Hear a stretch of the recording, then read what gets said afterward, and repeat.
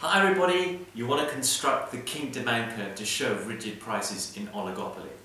How do you construct the diagram? Well, before we construct it, it's worth going back to a mental checklist. What are you trying to show? You're trying to show a demand curve or an average revenue curve with an elastic portion and an inelastic portion, a vertical gap in the MR curve that you're going to draw, and then two MC curves going through that vertical gap. All of this will help you show the idea of rigid prices on a diagram. Let's get going with the construction. We have price, costs and revenue on the y-axis, and we have quantity on the x-axis. Next thing to do is to draw your kinked demand curve. So an elastic portion and then an inelastic portion. And the label here is average revenue, which is equal to demand. At the kink we get our price and our quantity.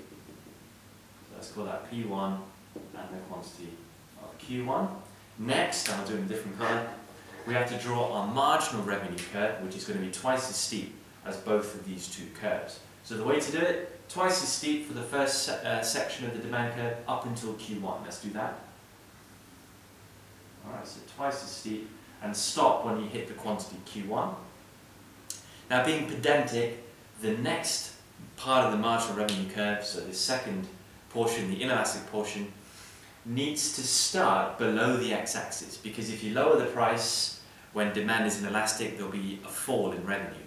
So marginal revenue has got to start at 0 and then go negative to make that point clear.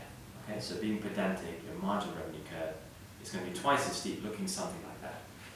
The key thing you're doing is leaving that vertical gap, alright? So you stop with the first part of the MR curve at Q1, leave a vertical gap, and then continue with the MR curve at the x-axis and going beyond. Next we want to draw is the marginal cost curve, so draw two marginal cost curves.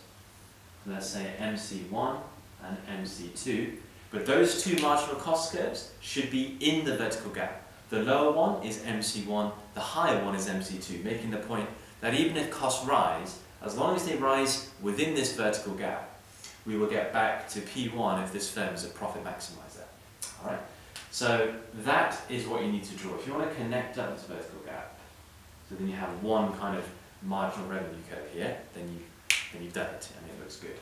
So that's the diagram there, that's the construction. So your kinked demand curve first, your marginal revenue curve next with that vertical gap, and with the second chunk of marginal revenue starting at the x-axis and going negative.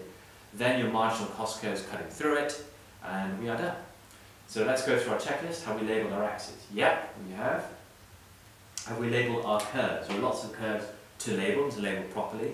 We have done that. Have we labelled our equilibria, i.e. where the kink is? Yes, we have. Have we shown an elastic and inelastic portion clearly? Yes, we have. Nicely drawn too. The vertical gap is nice and clear.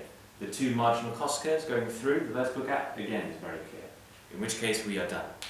Practice this one. It's not as easy as it may look. Practice it. Train your hand, and I'll see you all in the next video. Thanks very much for watching.